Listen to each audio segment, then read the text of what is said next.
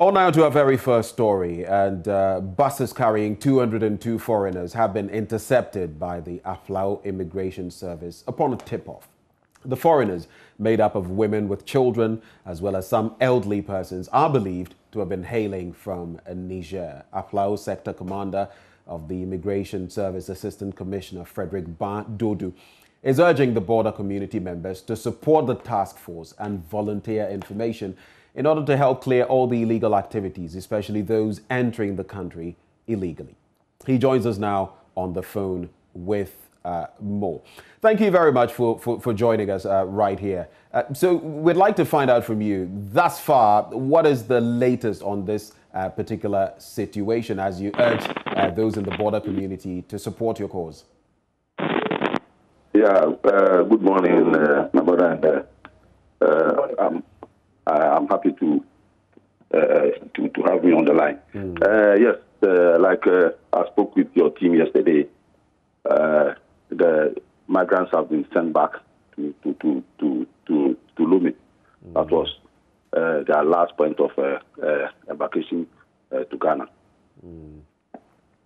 So and that's the situation now. Right, and to prevent further infiltration, we've had quite a number of those on the list that you mentioned from neighboring countries, Nigeria, Togo, Benin, among others. What are the moves to prevent future infiltration of same into our country? Yes, let me use your medium to thank and then congratulate the patrol teams that we are put in place now.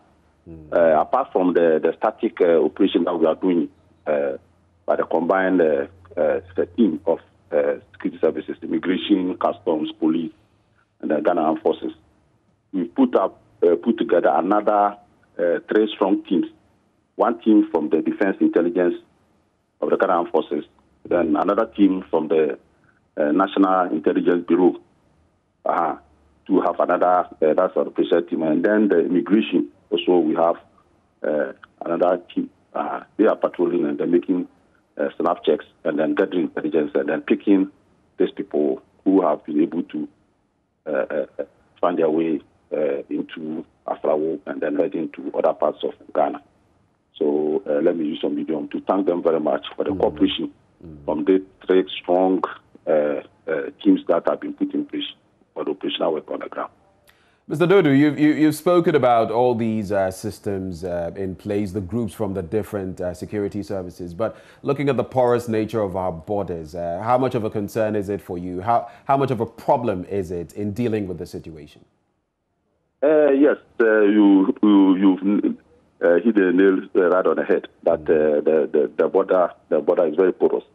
That is true, yes. If you've not been there before, you might not appreciate the challenge. But like I mentioned to you, we can cover the whole area looking at the stretch. So that is why we put this second phase of intercepting those who have been able to pass through the Aflao. So when you get to Ativuta, we have an immigration team there. Now another team has also been put at the Denu-Keta road because they use there also. Then another team too has also been put at Denu Georgia road. We have another team there. Then the Defense Intelligence and then the National Intelligence Bureau are also within, who are also taking intelligence and then taking them. But as for the stretch, it is difficult for us to cover all the stretch. Yes. Right. Maybe my final bit to you ahead of Christmas. Are you foreseeing that there might be a further spillover of some of these people entering the country ahead of the celebrations? And what are your expectations in that respect? Yeah, we anticipate that. The Christmas is coming, and then a lot of them from these our neighboring countries would like to travel to Ghana, and even some transiting to Cote d'Ivoire. Secondly, those coming from Benin, Niger, and not some of these places, it is a seasonal movement that they do from their place of origin to other parts of Ghana. Some come as farm laborers, some to other forms of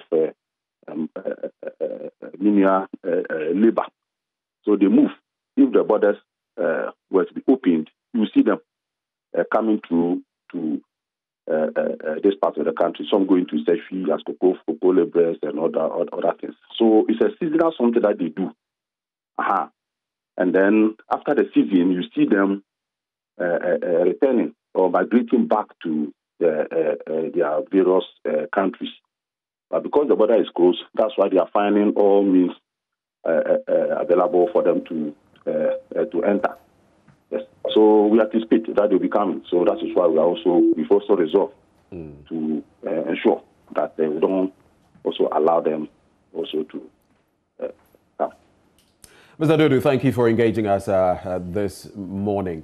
We also have the MC for Ketu South, Maxwell Lugudor, who joins us with more. Maxwell, thank you for joining the conversation. Now, the borders are supposed to be closed. How come we're having these cases there? Good morning to your cherished listeners. Actually, let me take this opportunity first to thank my security personnel, especially the NIMB agents and military intelligence unit with the immigration and the police service. They are really doing a very, very, very hard work. The borders are closed, but the problem or the challenges here in Ketu South is the porous nature of our borders. There are a lot of unapproved routes that is very difficult to check on. It's not be easy. I had the opportunity to go around this unapproved route. There are a lot of challenges that I recognize and I raise it to the regional level. When you go through the unapproved routes, you realize that the Togo side of the border, they have these clean routes that you can drive on. Or when you are standing at this place, you can even see ahead of the other side. But in Ghana's side, we don't have those things. It's making our security agencies find it difficult to be going around all the time. However, as Mr. Dodo just said, there's a strong team that is also patrolling 24/7. So we're doing everything possible to stop these illegal people coming in. This could be indication that there are a lot more illegal persons in the community. I mean, is that something you've contemplated? Yes. If you have the opportunity to go around, you realize that there are a lot of work you have to do. Apart from that, which I am even working on, most of our street lights along the border, those places are not functioning. Right. Some of the places there are no lights, which is really scary if they put you there as a security personnel. So we're doing everything possible to quickly sort those things out. Mr. Lugudor, thank you for engaging us on this matter. Thank you too for the opportunity. MCE Maxwell Lugudor there.